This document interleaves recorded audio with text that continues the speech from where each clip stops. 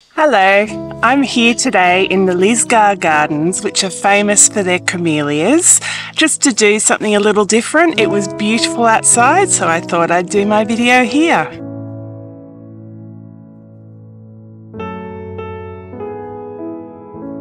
While travelling recently, I found myself a fun little notebook from Midori, and one thing I've learnt from this review is that just because a journal is made by the same brand as other notebooks you own, the paper might not be the same. Hi, I'm Ruby from The Useful Journal. Like my video and subscribe to my channel to learn about a whole bunch of journals that you've probably been missing out on. Today I'm reviewing a Midori A5 coloured paper notebook. I will tell you a bit about the company, the features of the journal, the paper, you'll see my pen test, and I'll talk to you a bit about the company's approach to environmental and social responsibility. Midori is a Japanese stationery company that changed their name to Designfil Inc. in 2007. Keeping the Midori brand and creating some other brands, including the Travelers Company. I don't think Midori used the same paper in all their journals because the paper has tested quite differently from the MD paper used in their Travelers notebooks. Midori has a broad range of stationery items, from staplers to stickers to stamps to various notebooks. Their products tend to be on the novelty side of stationery, but they do have a more serious range in the form of MD paper notebooks. The A5 coloured notebook that I'm reviewing today is made in Japan. The notebook comes in 6 colours. The cover colour follows through to the paper and even the dot grid. So if you look at the purple version, you can see that there is a purple cover, purple paper, and it has purple dots. There is a spiral bound version as well that has the same colour range and twice the number of pages.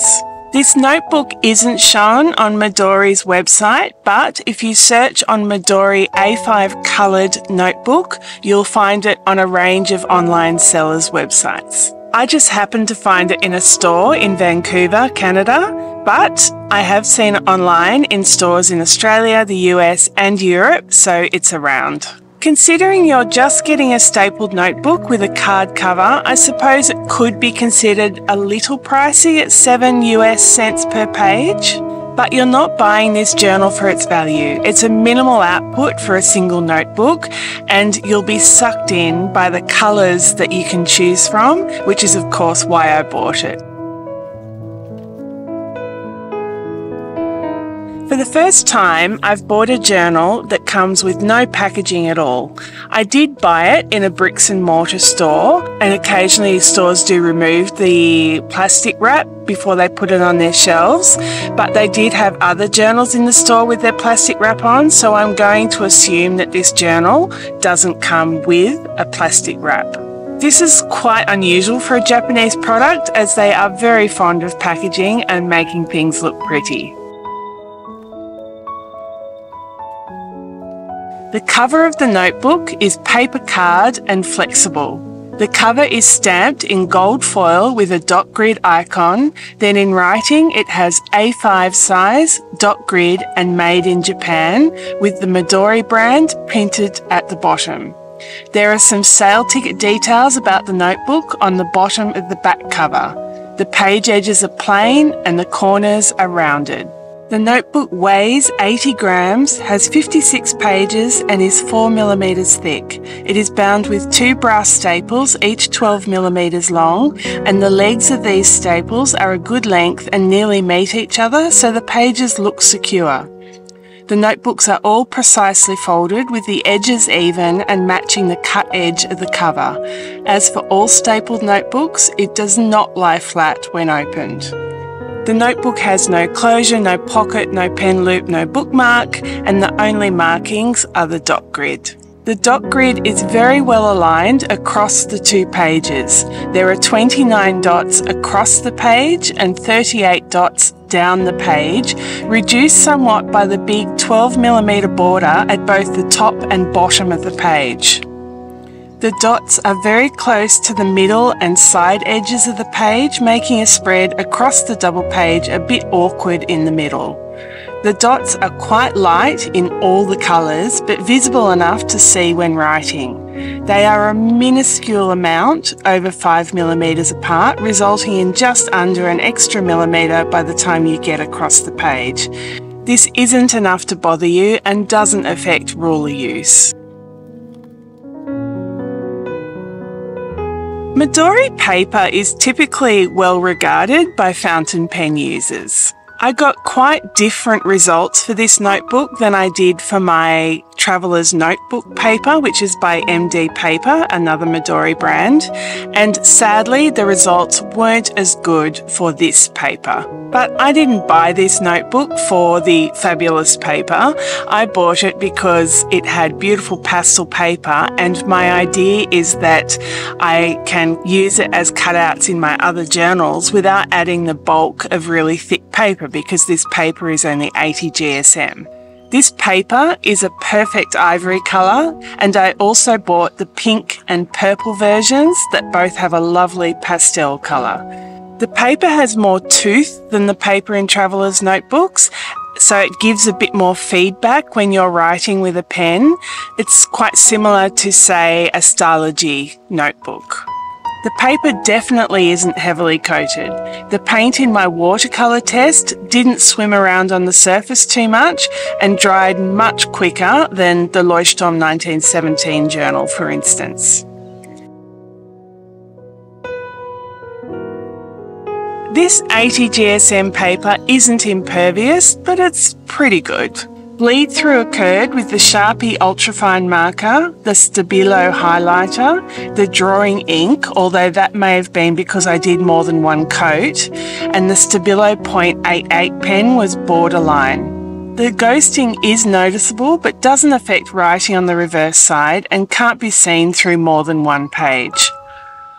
I have since done some more spreads in my journal and found that when I used Mildliner highlighters to do decorative lettering for my future log, the pen did start to show through on the other side. So it's really a matter of using your pens lightly, not pressing too long on the tip of the pen so that it can soak through, and generally just leaning towards those paler colours. Lead pencil didn't fully erase, leaving a ghost on the page, but for once, all the whiteouts looked good. I loved this colour ivory. The tooth and less coating meant the inks dried super quickly, with my Pigma Micron pen drying in 2 seconds and no smearing when using a highlighter over it after 20 seconds. While there is no feathering, the pen stroke is on the broader side of normal for the pen. Watercolours worked okay, but don't look fantastic, which is pretty normal for these types of notebooks. On the upside, the water didn't pool into low points on the page and move the pigment to the edges of the pools, and didn't bleed through the page. The pages wrinkle a bit, but not to the point of having to press your notebook flat afterwards. The watercolour results are bearable, but not exciting. Designfil provide a page on their website that explains their approach to environmental and social responsibility and what they're doing about it. Most significantly, they describe a shift to green power and LED lighting in their factories. Designfil has not yet taken the step of getting their paper certified under a sustainable forestry certification scheme, but that doesn't mean that their paper is not sourced from sustainable forests. A lot of Japanese companies have their own schemes in place, and it may just not be an internationally recognised one. Designfil donate to a number of Japanese charities. They don't talk much about social responsibility and what they do on their website, but they do have a policy. I think the lesson here for me has been that just because the paper is made by the same company as another journal you've tried, it doesn't mean it's going to be of the same quality as that other journal. This is clearly a novelty product given its small size and its coloured paper options. Treat it as such and you'll enjoy using it. The paper colours are gorgeous. I do wish that there was a more serious journal with paper that performed better in these colours. I bought it with a specific purpose in mind and I'm going to enjoy it for that. If you found this review useful, please like this video, subscribe to my channel and check out some of my other videos. See ya!